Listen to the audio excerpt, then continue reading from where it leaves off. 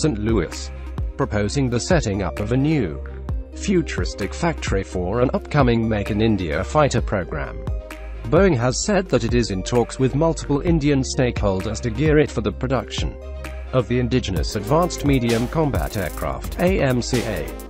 Detailing its plan for the Make in India contest, India wants to produce 100 to 200 fighters domestically with technology transfer to meet deficiencies in the fleet. Boeing has said that it is in talks with several Indian companies to select a partner, but the final decision would depend on the government's strategic partnership model.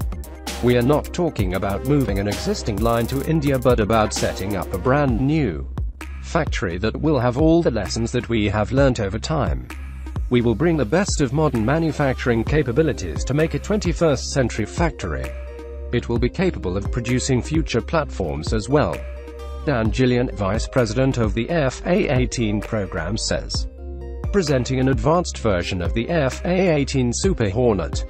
Top Boeing officials have said that commonalities like an advanced version of the GE414 engine to produce 18% greater thrust makes it the suitable path to the AMCA. We have had multiple stakeholder discussions on the AMCA, that includes the DRDO as well, Gillian said, adding that the US government is on board with the proposal to create a new generation fighter factory in India, pitching the Super Hornet as frontline US fighter that will be in service till the 2040s.